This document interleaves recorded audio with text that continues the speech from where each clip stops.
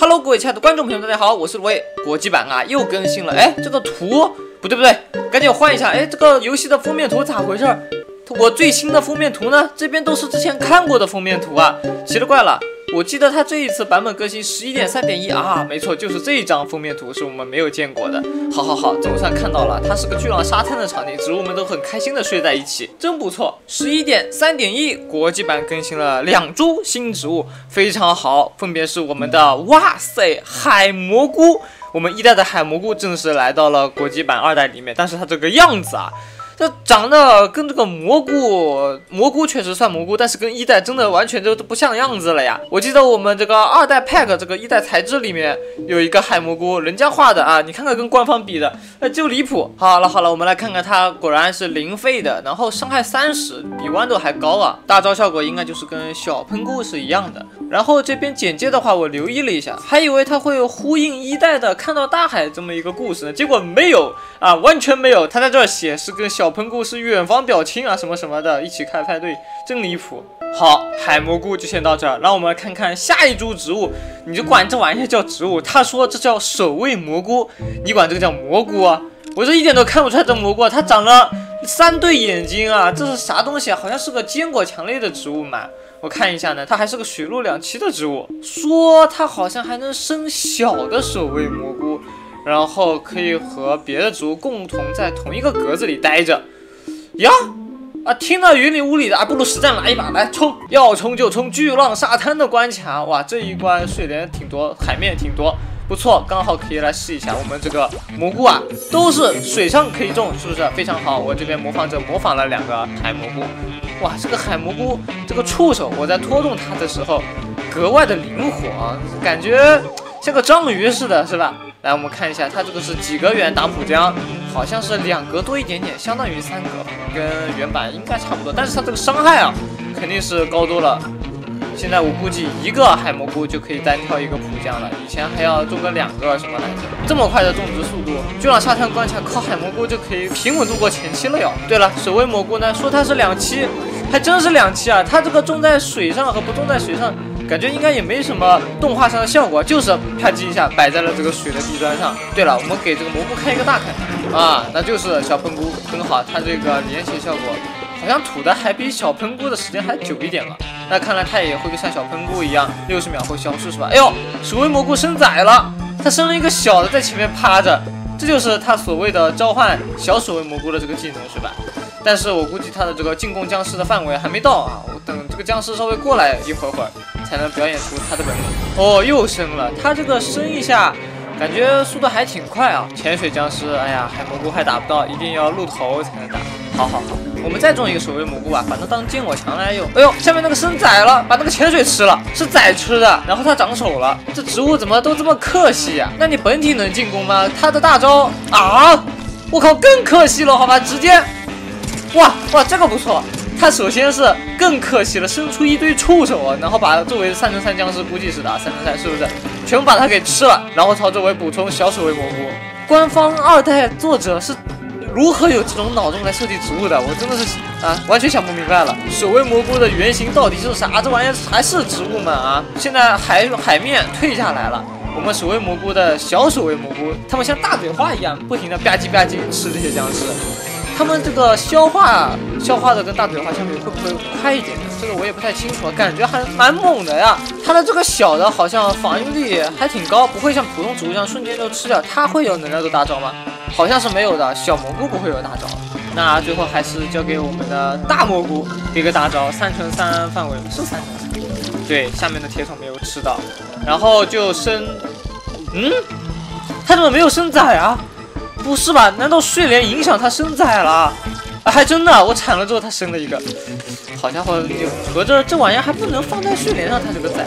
然后底下的这个大的被吃，它就是有坚果墙那样子的血量。好啊，由此判定它真的是3×3范围啊，底下的吃不到啊。做测试嘛，只能这个样子。我们把睡莲都给它铲掉。守卫蘑菇本体真的就是一个小坚果墙是吧？哦，这就吃掉了，那再给它一个。它本体真的就没有任何攻击性了，厉害的就是它生的崽是吧？现在这个情况只能交一个大招吧，我这边没有什么别的进攻连手。好，一大波潜水对战我这一大波的小守卫蘑菇，来到最后一波啊，不错啊！我们这一关前期靠海蘑菇，后期靠守卫蘑菇，是吧？我有点想知道它这个小的这个崽呀，吃了僵尸之后它才会长这个触手，那也就是说没有触手的就是可以准备吃僵尸的，有触手的是不是要再消化呀？是这个样子。我们看一下，这一大波僵尸啊，非常开心的靠近，对，有触手的好像就不吃。然后排在他身后面的没触手的，吃了之后就长触手。行儿，这个守卫蘑菇这边我们是做测试，只中了2个，看一下呢，我就靠这2个能不能把这最后一波给他扛过去？这比大嘴花可好用多了哈，你看是吧？自身还有防御力不一定能咬得掉，而且消化的我估计还比大嘴花快，就剩下最后一个了，这太快了吧？哎，你看它啊，咬这个植物，咬小的东西。按照平常植物的数量来说，它已经被咬死了，但是它还能扛，还能扛。好吧，没希望了，直接给它一个大招带走吧，范围还不错啊。哇，这个植物我觉得这个守卫蘑菇很厉害。再来一局吧，刚刚那一局为了做测试啊，中的少了一点。这次呢，我们就撒开了中，然后迎战一些比较牛一点的巨浪沙滩僵尸。我打算这个守卫蘑菇这一局我就疯狂中啊，反正它自身又像个坚果墙一样，而且能像大嘴花一样秒杀僵尸，这太好用了。前期的话，我们这关还是个有任务的关，花费不能超过3000阳光，这好呀！我这个海蘑菇零费，我想怎么中就怎么中，是吧？海蘑菇前期这些小僵尸直接啊一个就能单挑一个普僵，很好。守卫蘑菇我就把它摆在后面吧，主要是守卫蘑菇生的崽就它围绕自己3×3，就种后面也行，种前面也行，反正我都是给它种满的。哎呦，还有这个老六钓鱼僵尸，他钓了一个海蘑菇，没关系，你随便钓海蘑菇靠近来干你是吧？真有意思。哎，这海蘑菇60秒的时长啊，活久了没了。哎。哦，守卫蘑菇才想起来，刚刚图鉴里说的，它的这个崽啊是可以跟别的植物叠在一起的。我这个守卫蘑菇底下还能再叠一个它的崽，那这样子这植物那更牛逼了呀，是不是？好，一大波的这个僵尸冲过来，哎呦，这个冲浪板啊，还是会把我的这个崽给它戳爆的。完了，哎，没关系，再吃章鱼哥扔的这个章鱼好像没办法解决掉啊，他不吃章鱼。哎呀，这就有点怪了，我这边没啥办法了，中间这行，要不咱只能推车吧。我选的植物没什么能很好的解决这波章鱼的。这第一行的这个钓鱼僵尸，第二行疯狂的这个钓崽，这个崽，然后他在干嘛？他在吃钓鱼僵尸。哎呀，还没把钓鱼僵尸吃死，行吧？他居然不能秒杀钓鱼？好吧，我一开始还看着这个钓鱼僵尸在疯狂的钓他的这个崽，然后把走过来的僵尸一路吃，那叫一个有意思啊，是不是？自投罗网了。来吃，但是呢，他不会把钓鱼僵尸给秒杀了，就有点难受吧。章鱼哥僵尸这还是烦了，赶紧给他给秒掉好了。什么崽？哎，他刚刚是不是又用了一次大招啊？哎，咋回事？好像不太一样。刚刚演示的他只会用一次大招，现在用了一下。哦，他又捆了一下，捆2遍，为啥？哦，难道是他身上有崽了？他的大招能用2遍啊？吃一下。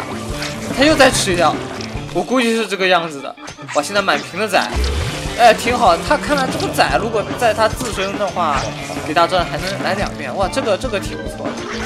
哦，完了，这个加冈特尔，这个他应该是吃不掉的，大嘴花也吃不了加冈特尔。不过能用2遍，能拖一下僵尸的时间。一锤子买卖没了，行。加冈特尔啊，就死了，不是。他是大招伤害高，还是他本身伤害高啊？